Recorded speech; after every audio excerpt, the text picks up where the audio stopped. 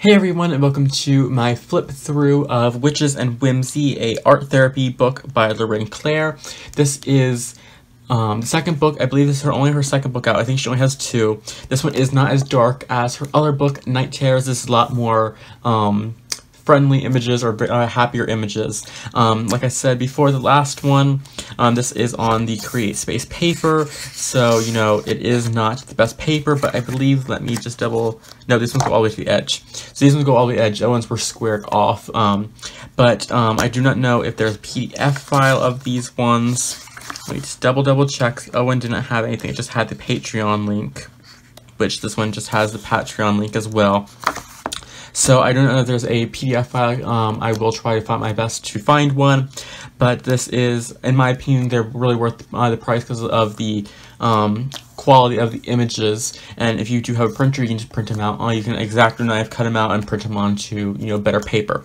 So let's get started. And like the other one, I'm going to be flipping to the back of the book because I'll have a description of each page. So on the front, you just have the title name, then you have where to follow and a little bit about her. Then you have the first one here, which is Witch's Tears. You have the cover image here, which is really cool and beautiful image. And this one is a classic witch. Then you have a friendly familiar, which is your witch's cat. You have a little, what are they called? Venus flytrap, and those will play a theme throughout the whole thing.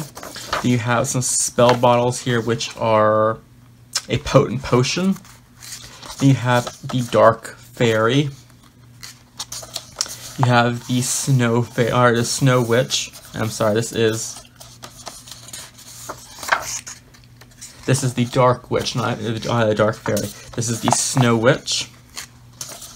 You have, I think, where's this one? Mushroom Fairy. So are they fairies? Oh yeah, there are fairies. So that was Dark Fairy, I read that right the first time, and Snow Fairy. They have Mushroom Fairy, which is this one really cool. I can't wait to do this one with all the mushroom villages. Then you have your Spider Witch, which I did start this one, gave like a gothic look to it. I really had to, I just don't know what color of hair to do yet, and so I didn't come back to it. You have your Unicorn Fairy. I think that'll be really fun to do with all of the shards or stones in the back. My brain is like dead right now. You have your Gorgon Witch, which is a little Medusa thing there. Oh, that's really cool in the face up in the smoke. I just noticed that actually. Let's see. Yep, you can put it in the camera, you can see it. Then you have the Witch's House Interior, and there's the Venus flytraps, you know, coming back through with the Witch's Familiar, and then a pot with a face on it. And then you have the exterior of the house, which is really cool. I like how the witch is shadowed in as well as the cat shadowed in there. Then on the next one you have let's see, you have the Sea Fairy or just a mermaid. You have this lovely vintage witch, which is the Edwardian Tea Witch. I really love that one. I love the details that are put onto the dress. See if I can raise this up so you can see the details. I just love that image there. So that one is going to be definitely one I do soon. Then you have your Gargoyle Witch or Gargoyle Fairy. This one is just really, the eyes are just so, they confuse you. It's like wherever you look, they move with you. I love that imagery, like where it does that, but like it's really off-putting there. And that one is the Four-Eyed Fairy. It has a description. She is not an alien, but understands, kind and sweet. So I love that one as well. This one is your Flower Witch or Flower Fairy. This one is a Fairy Dragon. So that one's really cute there. I love the wings. This would be really good to get with either some glitter gel pens, or you color in to put the stickles over it and stuff like that. I think that would look really good for that one. Then you have the Weeping Witch.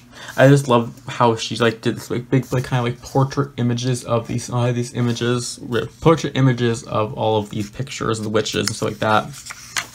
And then you have these last one here, which is Eyes of the Fairy. This would be a good one to test out your different pencils on the page. Like you can do like one with like your Prismas, maybe one with like a budget friendly, like a Fila, one with, you know, like another one budget friendly pencils, or just your more expensive ones, see how they work on this paper.